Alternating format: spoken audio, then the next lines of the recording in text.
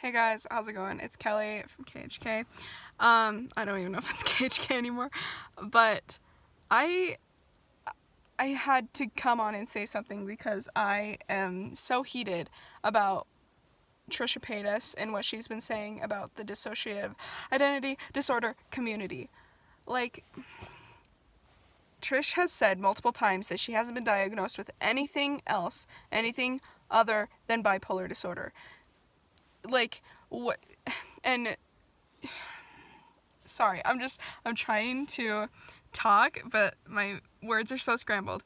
She's talked about how she's only been diagnosed with BPD, bipolar disorder, and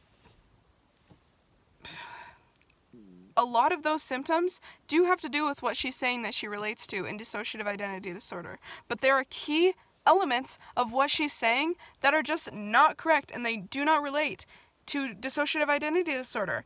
And she is being so offensive with trying to claim that she has it.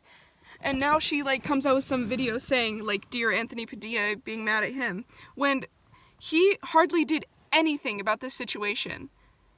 You should be apologizing. She should be apologizing to the various people in the DID community that she has hurt, especially Dissociative.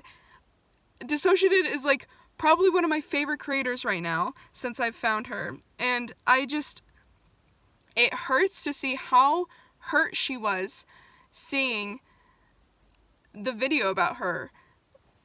It was offensive to me. It hurt my heart just seeing that.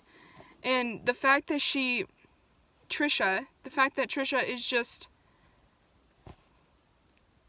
throwing it all on Anthony, or even saying rude things about Dissociative, which clearly shows that she didn't watch Nin's video, because Nin was trying to be so kind and so understanding, and just throwing the actual facts of the disorder that she's claiming to have at Trisha.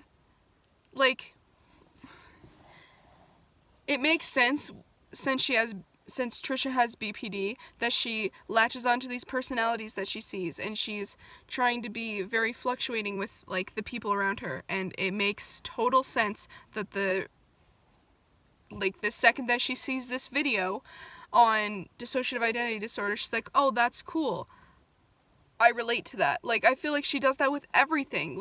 Now when trans people started to get more popular, she was like, oh yeah, I relate to that thing. You clearly do have a personality issue. I totally agree that she does have personality issues, but that comes from her bipolar disorder.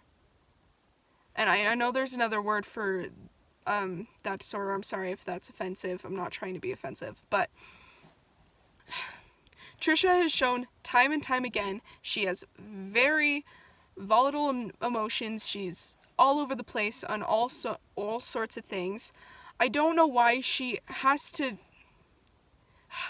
I mean, I do know. It's because of the bipolar disorder. She makes rash decisions. She's always highly emotional. Any emotion that she has, she feels it 1,000%, and she doesn't have control over those emotions. She doesn't have the logic to think out of those emotions, and that's why she does these crazy hate videos like what she did to Anthony Padilla, and what she did to David, and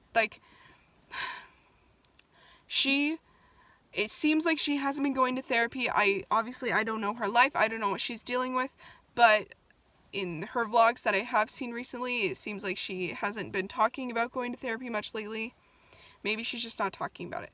But if she isn't, I highly recommend that she starts going, and she starts taking it very seriously and not trying to self-diagnose yourself. That gets you into a whole world of trouble, especially if you have such a large platform as she does, and you're spreading all this false information about something that to so many people. It's so disheartening to hear and to see, and as somebody who I love Trisha. I love following her. I think she's funny. I think she's individual. But it's things like this that make it really hard to follow her. And make me really want to unsubscribe and not give her any attention, because it hurts. It hurts to see her do these kinds of things.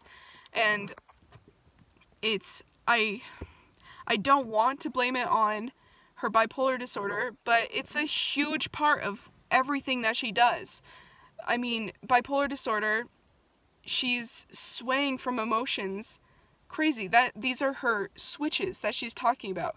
Her switches are her bipolar disorder, and I don't know why she doesn't see that, and she's not just relating it to the disorder that she's already been diagnosed with multiple times by multiple mental health professionals. Like, you can see it time and time again where she's had these crazy swings of emotion. She constantly says, like, she doesn't just like somebody, she falls in love with somebody, she gets obsessed with somebody. She doesn't just, like, not like